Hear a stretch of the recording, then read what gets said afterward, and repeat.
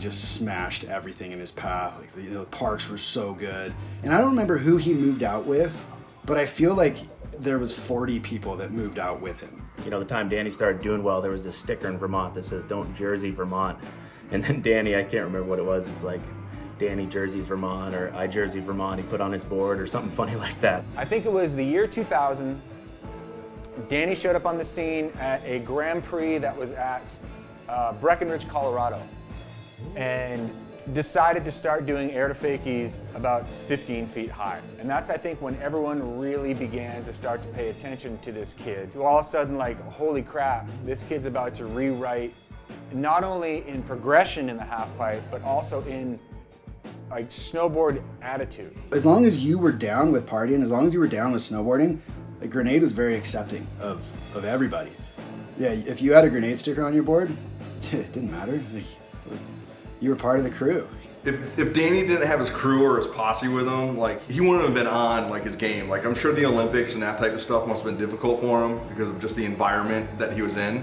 But he likes to have his posse. Yeah, the Olympics was a huge part of, you know, my career in snowboarding. It wasn't something I really had planned on. Then in 2001, I literally had like this crazy breakout year and won, I think, almost every Grand Prix and tons of contests. I can't even remember, it was wild. And then which led right into the Olympic year of 2002 in Salt Lake City, where, wow, it was a wild experience, man.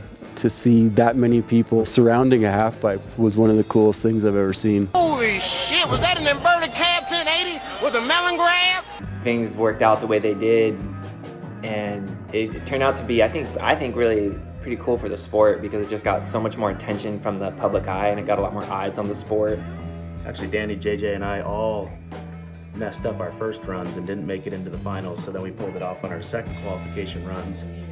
And then, you know, that's what, and then it's all what happened there. Everyone you're seeing now doing it, I think watched us that day as kids and were like, huh, that looks cool. And then all of a sudden snowboarding is bigger than figure skating, like, which would be laughable 15 years ago, or 20 years ago to say, but then it was.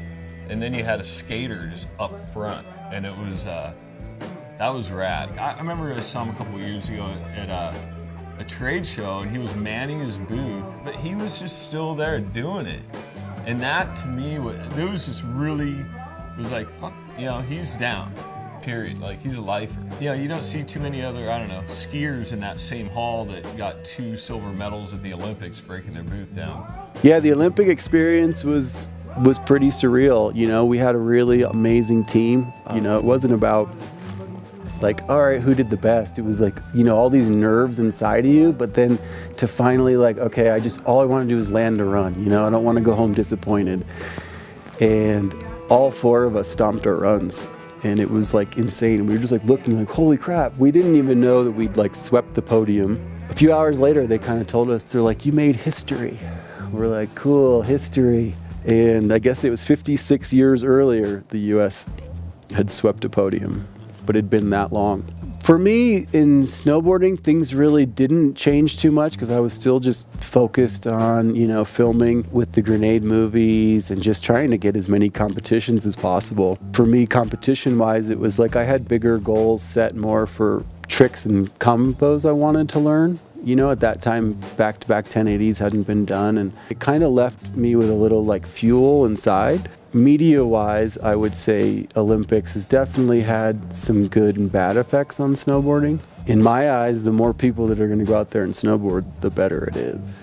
So for me, like after the Olympics, you know, I really started to focus a little bit more on like park riding and slopestyle and kind of backcountry, and trying to find like a really good balance.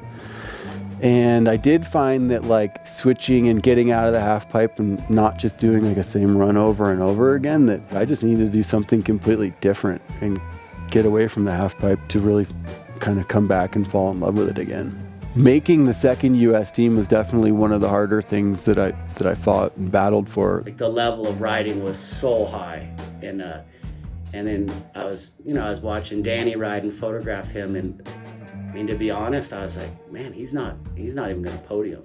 it's not to say it wasn't at that level, but it just didn't appear that way to me, honestly. And I was like, oh, well, at least he got to come and everything, you know? I still had a lot of things that I wanted to accomplish in the half pipe as far as technical combinations go and runs. Once the contest started, they're like, Danny Kass dropping in, and it's like, boom! Like huge air to fakie the first hit, and I just remember being like, oh shit. Next thing you know, he's second on the podium, and I was like, oh, it's like that? When it was his time, I mean, he just went and did it, but up until that time, he just kind of cruised it and had fun, and then when it was like, okay, this is my moment to do me, I mean, he really did it.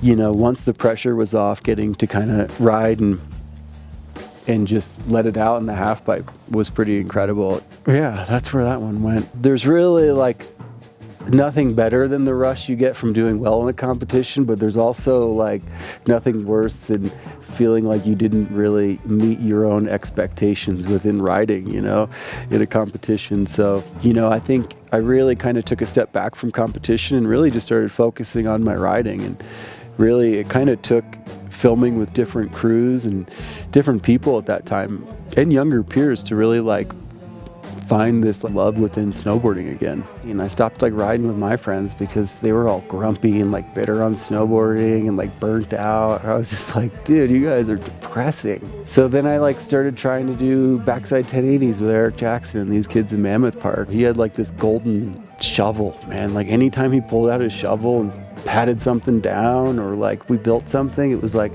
I was getting shots. It was so fun. Brucey kind of gave me the real confidence boost, and he was just like, you think you can land backwards in that? Yes! And I came flying through this landing backwards. I was like, when I land this 5, you just time-lapse the damn glacier, okay?